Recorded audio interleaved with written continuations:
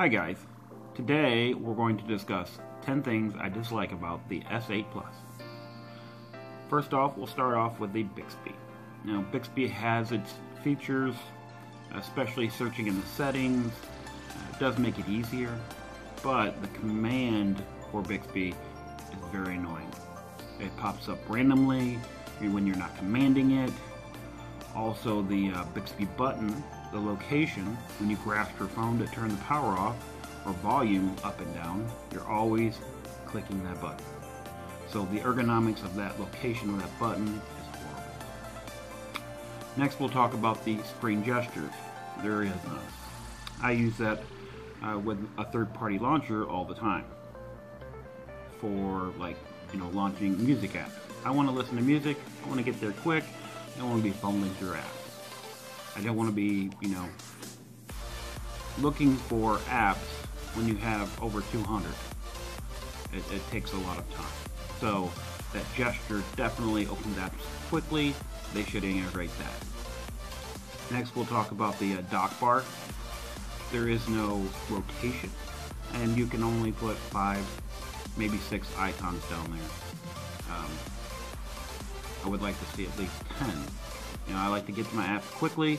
I don't want to be fumbling through the App Store, and I have them all grouped in folders, but even then, it takes so much time to find, that specific app you're looking for when you have over 200 apps.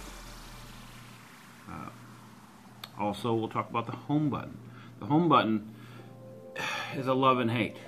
I love having all screen, but it seems like the home button it's not my friend.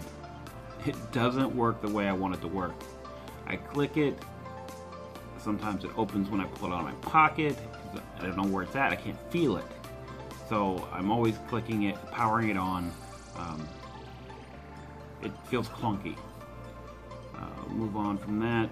The Samsung Pay, when you have it activated, you get a grayed out area on the bottom of the screen in portrait mode. Well, you can disable it to a certain degree. I like the Samsung Pay. I want it available, and I want it quick access, just like gestures. But it's so close to the home button area, I'm always swiping it up. It's popping up to the Samsung Pay section. I'll show you.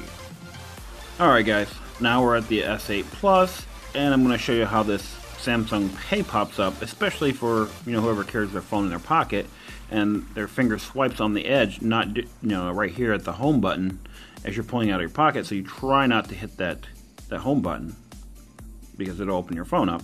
But if you accidentally swipe off to the side, there's Samsung Pay. Not the best way of integrating this Samsung Pay. I would rather have it off to the side, somewhere where my fingers aren't always going to touch it. Next is the speaker volume. It's adequate. I would not say it's loud. It does its job, but I've had other Samsung devices that the speaker was more than adequate. That is one of the downfalls. I used it as a speaker quite often, and I wanted to, play the music. I wanted to be where I can hear it, especially talking to somebody with a phone. If there's a little bit of noise in the background, it's pretty much useless. Next, we'll go with the IR blaster. Now, older devices, Samsung, I think it was S5 was the last time they incorporated the IR blaster. Now, on a daily basis, I don't use the IR blaster, but I do have a Note 2, a Note 3 that have the IR blaster. And when I retire this phone, I plan on using it as a remote for my entertainment system. So I can also use Alexa to fire that IR blaster. Well, without that, basically it's a smart remote that does minimal things. I look at the future when it comes to smart devices and how long I can use them, and that makes me, happier that I can not just throw the phone away when it's done, and I just buy a new device. I want to use it for something else, such as, you know, a backup camera or, you know, security in my home. It has all, you know, these new devices, they have, you know, 3-4 gigs of RAM, they have cameras in HD. You can use these devices for other things after you're done with them, especially when you're turning it in for $150. Buying just a camera alone is going to cost you, you know, a home security cam is going to cost you $150. And you can use this, you know, as an intercom system. You can use it as a phone still through Facebook or any video chat type, you know, app. Let's see. Some little things, I guess, is like the keyboard doesn't let you resize the buttons. You know, there's a lot of apps out there for keyboards, but I like to stay, you know, especially with this S8, I'm trying to stay with the factory TouchWiz as much as possible so I can get, you know, that experience of snappiness and stuff, and as much as I can. It kills me. I want to put a different keyboard on it just so I can resize the buttons. But, you know, I don't really have a big problem with it, but I've talked to other people that have. But that's just one of those things, you know. Options are great, especially when it's in software. Software's easy, you know, you just incorporate it. Okay, is there anything else? I think I went through most of the stuff.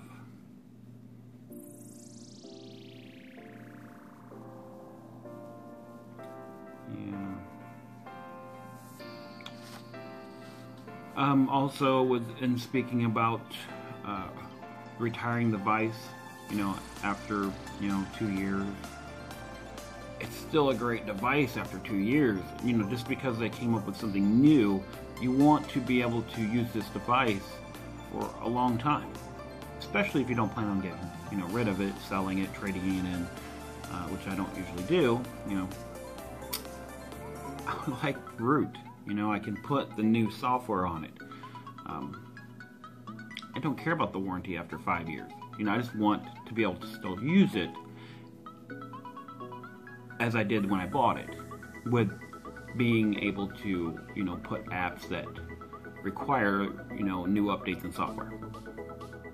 I think that's it, guys. I hope you enjoyed the video. Like, subscribe, and share. I'll be coming up with another video later, and talk to you on the next one. Later. Bye.